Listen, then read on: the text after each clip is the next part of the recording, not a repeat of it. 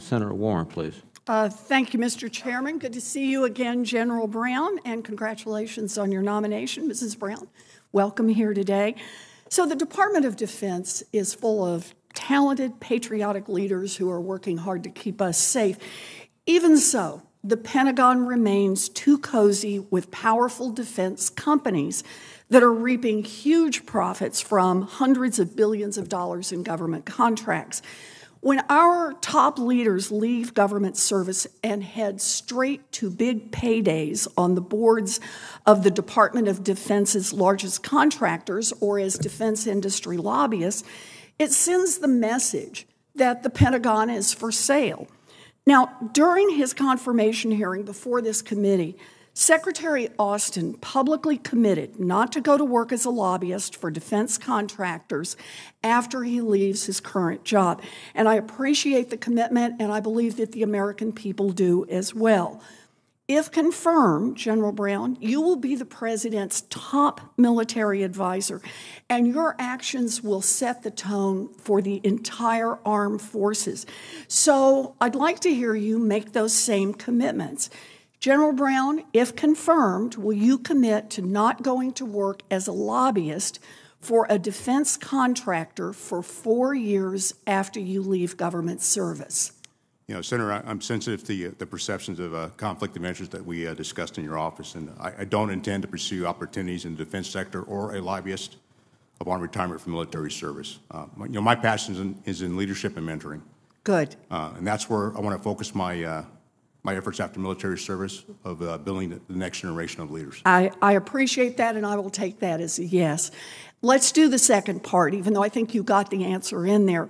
Lobbying isn't the only way that former officials cash in on their government service.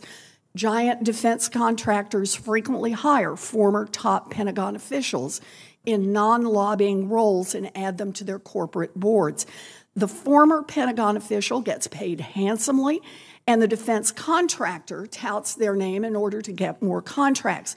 General Dunford, the former chairman of the Joint Chiefs, joined the board of Lockheed Martin, DoD's top contractor, less than 5 months after leaving government service.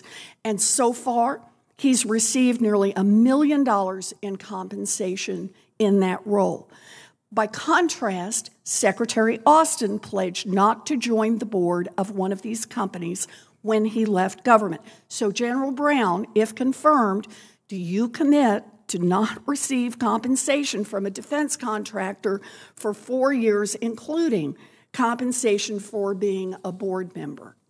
I did the same answer I just highlighted. Okay, I'll take that as a yes then.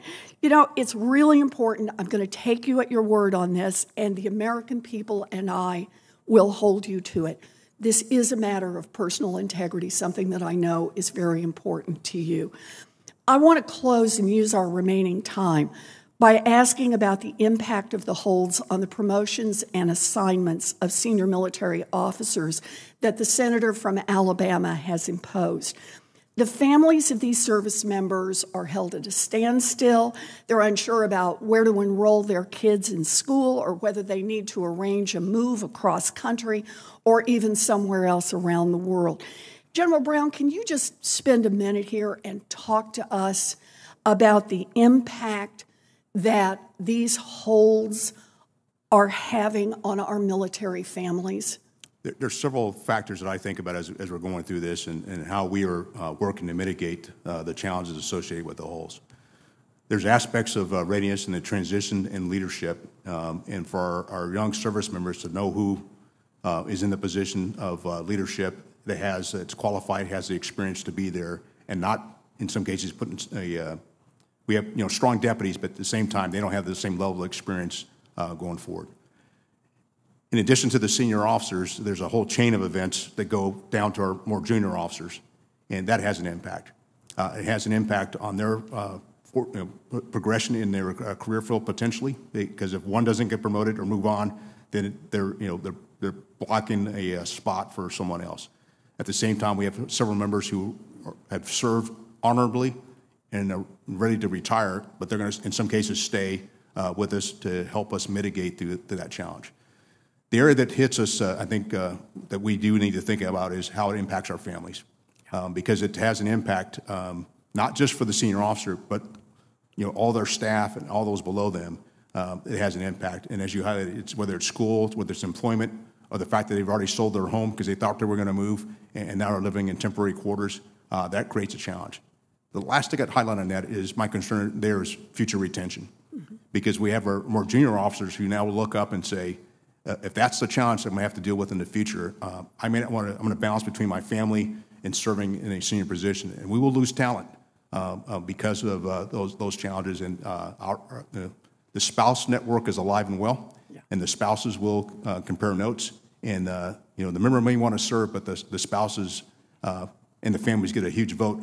And why we continue to be able to serve. And I thank my family for that opportunity to allow me to continue to serve. I see Mrs. Brown nodding her head on this as well.